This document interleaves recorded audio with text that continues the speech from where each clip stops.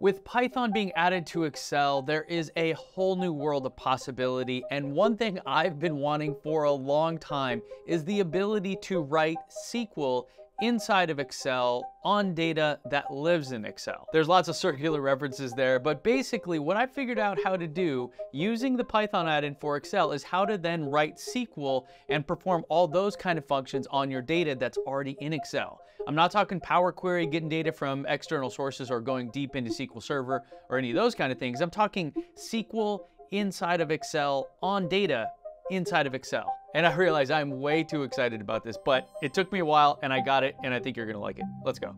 Okay, I have some data here that I got from Kaggle.com. It's just sort of sales data, and the schema here is pretty standard. You have your order number, quantity, price, line items, sales, profit, all that kind of jazz. So I'm just gonna jump over to a sheet I've already created, click on my Python cell. If you forget how to do that, you type equals PY or go to formulas and say insert Python cell.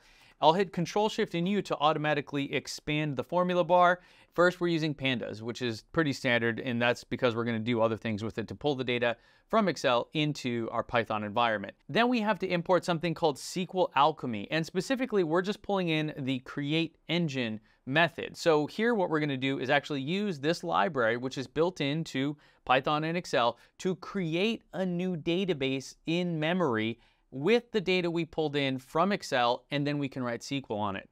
And it's all really simple in terms of how to do it. So first off, we start with df for data frame, pandas terminology, equals, this is the assignment operator, not testing if one thing is equal to another. And then we're gonna do Excel, open paren, and then we're going to select all of our data on our sheet here.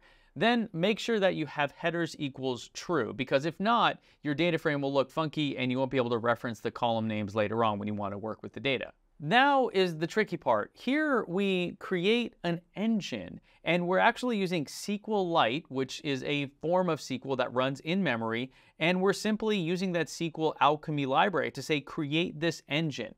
Then with pandas, there's a function called toSQL. And that doesn't mean toSQL like language. It means toSQL as in toSQL Alchemy, toSQL Lite, to my engine. And we're going to give it a table name. We're going to tell it how to do that, what engine we're using. In this case, it's the SQL Lite one. You also can use MySQL, SQL Server, others. But for this one, we're just doing it in memory. And then we're going to say index equals false. We don't need that. And that is going to create a sales table of data from my data frame, remember df dot, in memory that then I can write SQL against. And to write that SQL, I need to do PD, which is my pandas library, dot read SQL query, and then my SQL query. And now in this case, I'm going to assign it to a variable called query result in case I wanted to do something there. I hit Control Enter, and you can see the array preview down below. And if you want to see how to do that, if you were just wanted to see the results, you can highlight of it and you can click on it, or you can just type equals B2, the cell that I'm looking at, dot, and you see these options I have here, array preview, Python string, etc. I click that, and you can see that it was able to pull that data in. Now this is just a select star statement, right? But now I can do all the things that SQL Lite supports inside of here and actually manipulate my data and come up with all kinds of cool aggregations and analysis. And now here over at SQLite.org, you can see all the stuff that this language supports. And there's all kinds of fun stuff like date and time functions, stuff to do with strings, there's aggregate functions, there's window functions, all kinds of things that you can do here that really just give you all the power of SQL inside of Excel. Okay, let's take it to the next level and do something that I just mentioned there. Let's create an aggregation. So the big first part of this statement here is essentially everything we already did, right? It's just pulling it in, creating the table in memory, and then uploading the data. Then we're gonna run our query, and here we're gonna say select, and we're using this function strf time, and this is going to allow us to create a version, essentially to truncate order date into year.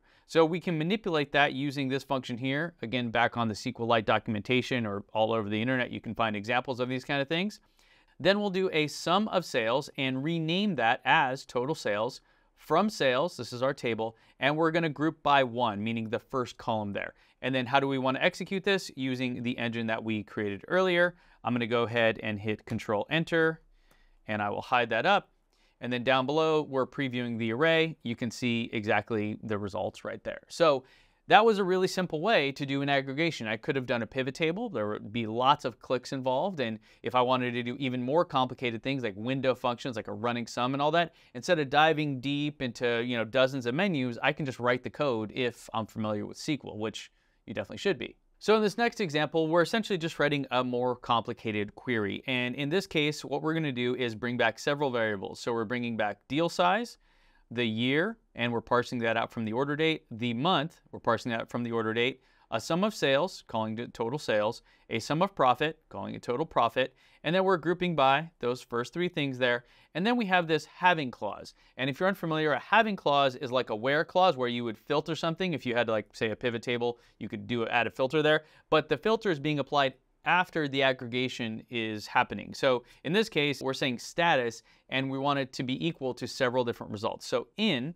is the way inside of SQL world where you can have multiple answers being equal to something. So where the status is in, shipped, or in process. I'm going to give it the engine and run this guy. And now that that's done, I want to do something with that data, right? I've spent all this time building this aggregation, this analysis, this data set or subset of data based on the logic I used in SQL Alchemy. And now let's visualize that, which is typically where we go with this. So here we're going to use Seaborn, which is a data visualization library, which is really advanced and can do many, many things that Excel natively can't. And we're just going to build what they call a rel plot, and it'll make sense what it looks like here. But the cool thing about this is we're going to have X as month, and then Y as total sales. Then the hue or the color of the different marks, in this case lines, is going to be based on year. And then we're going to have a different chart for every different deal size. So that way we can kind of see them broken out in separate charts all in one image there. I'll go ahead and hit Control Enter here. I'll hide that guy.